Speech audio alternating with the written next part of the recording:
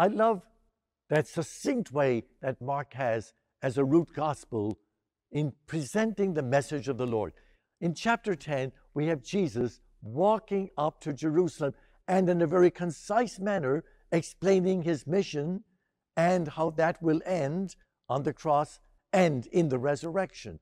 And then you have James and John completely missing the point. So today, as you have a wonderful day, I hope, ask yourself, am I missing the point of the teachings of Jesus? James and John are wondering about where they will sit in his kingdom. And Jesus is speaking about his passion, death, and resurrection. And so you and I miss the point of our faith sometimes. What are the essential points about the beautiful gift of how we celebrate our faith? We argue about small things, and that beautiful Holy Spirit gift doesn't flow through us, and we fail to recognize how we should reflect on the gifts we have.